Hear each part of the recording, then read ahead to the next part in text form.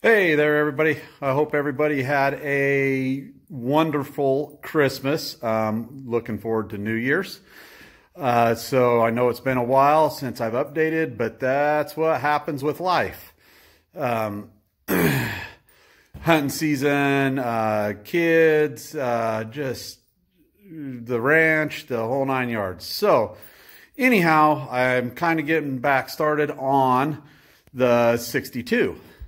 C10 project. So this is kind of what I have going on now. I'll walk you through what I'm going to do here.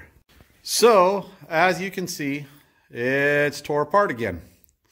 I can't go that way very much. I'll give it away. Anyhow, the motor's out. This had the 4.2 liter straight six in it. Ran really good. My son decided, or he found a Trailblazer that had a bad motor in it. And he asked me, he says, hey, Dad, what are you going to do with that motor that's in that one? I said, well, I was going to drive that rig for a while with it in it. And then when I found, because you need the harness, you need all kinds of stuff. I'll go in that a little more, to put the 5.3 liter in it. Anyhow, we just yarded the motor out. We stuck it in this Trailblazer for my son and my daughter-in-law, and they're just as happy as all get out. And that kind of forced me to make the decision to do the V8 swap. Anyhow, I got my wheels. Check them bad boys out. 18 by 10s. Them suckers are cool, I think, anyways. That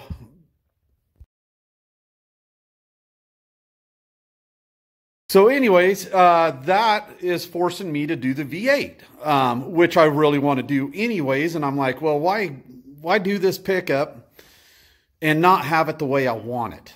I want a V8 in it. I don't want a straight six, even though them 4.2 liters are cool. If you go back in a couple of my videos, you'll see that, you can turbo them. You can get them over 500 horse. Yeah, it's cool for a straight six. I mean, come on. I've always said there's no substitute for cubic inch. Okay, so I could be wrong about that nowadays, especially with this turbo stuff going on.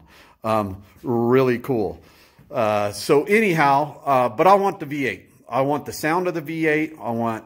I want everything V8. 5.3 liters. You can get them over 1,000 horsepower if you want. Okay.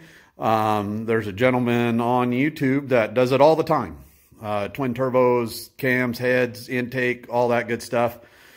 But anyways, to get back to what I'm doing, this is what I'm doing now. I should have updated you guys a little more, but I found on one of these auto auctions a 2003 Trailblazer with the 5.2 liter in it. It had some front end damage. Not bad. It did not ruin the AC condenser or the radiator. Both perfectly fine. You can see here on that front structure, the bumper support or whatever you want to call it there. It did hit something, I don't know. But really, you could have taken this rig and put a new fender on it, a new hood, 2 new headlights, a grill, and a bumper, and it would have been fine. But that's not what I want to do. I want the power plant. So after doing a bunch of research, you need basically to do what I'm doing, you really need the entire rig, so that you're not nickel and diming yourself to buy all the stuff. Okay, so one thing, power steering. The power steering setup on a V8 versus a straight six is completely different. All your lines are different, your pump's different, the whole 9 yards. The other thing is even the transmission cooler lines for the V8 application are different. The other thing that's different is all your AC stuff. all your AC lines, your AC pump. It's all routed different. The other thing that I really needed for a Trailblazer application is the engine wire harness. I have it now. I mean, just little stuff clear down to the fuel lines on a V8 application versus straight 6 application are different. And so that's something else that you would need to purchase. Let's see here. Clear up to this vacuum hose. This vacuum hose is different on a V8 application. Some of the wiring is different. I need to figure some of that out, like this harness right here. A straight 6, the 4.2 liter application does not have this. It comes from here, which comes out of the engine harness. So I got to figure out what that is. I need to trace the wires out of this and get them hooked up. So long story short, in my opinion anyways, I purchased this vehicle from, let's see, right there, IAA. I won the vehicle. I won it for $700. After all the fees and everything, it ended up being $1,086 for this vehicle. I'm going to try to sell, you know, a lot of the interior stuff. You know, I don't know. Maybe I'll keep it around for another project. Who knows? But for $1,086, I got a really good motor, runs great, because I drove this thing, went and done some burnouts and some donuts and all that stuff with it. Transmission is phenomenal, works great. Transfer case, same thing. Everything there is real working order. And if you notice here, upper loader radiator hoses are new. When I pulled the transmission lines off, transmission fluid is very, very clean. I have not been underneath this. Might have a brand new tranny in it, might not, but it works great and the fluid is clean. And so I think going this route on purchasing a wrecked one is going to be cheaper in the long run, because I have everything here.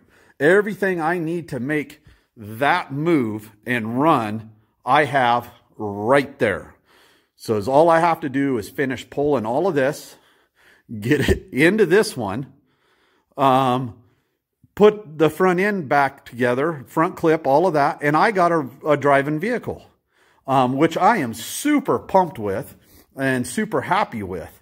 Yeah, you know, it's going to be some work, and I'll get there.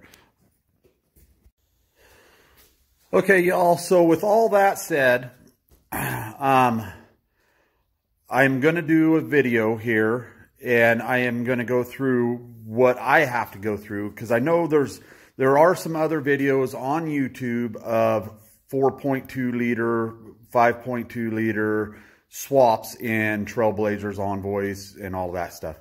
So what I'm going to do is I'm going to let you guys know what I come across. I mean, if you're mechanically inclined whatsoever, anybody can do this. You just got to do it sanitary. Don't be cutting wires.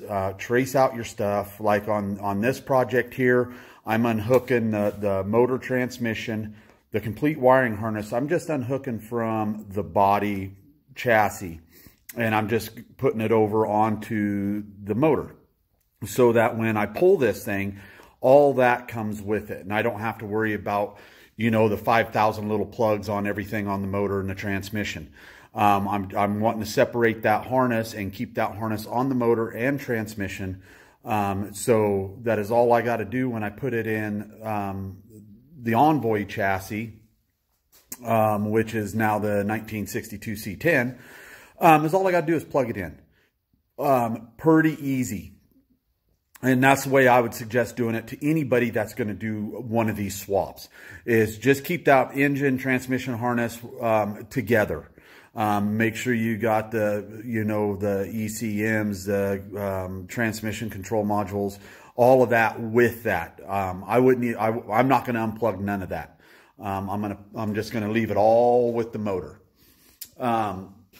So with all this said, this is the update. This is what I'm doing. I hope everybody had a Merry Christmas. I hope everybody has a safe and happy New Year's. Let's bring 2021 in, because we all know 2020 has been hell, okay, for everybody, or pretty much everybody. So thank you guys for watching. Please like, click, subscribe, leave a comment. Let me know what you think. Give a thumbs up or whatever you guys want to do. If you want to leave a thumbs down, do it. It's a free world. Let me know what you guys think. Thank you, everybody, and have a great New Year's.